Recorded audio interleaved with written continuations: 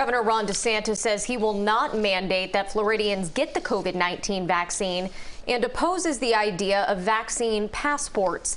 He made the announcement at a news conference in Tallahassee. It's completely unacceptable for either the government or the private sector to impose upon you the requirement that you show proof of vaccine to just simply be able to participate in normal society. I think it's something that people have certain freedoms and individual liberties to make decisions for themselves. He says he had concerns about giving this information to companies and the privacy implications.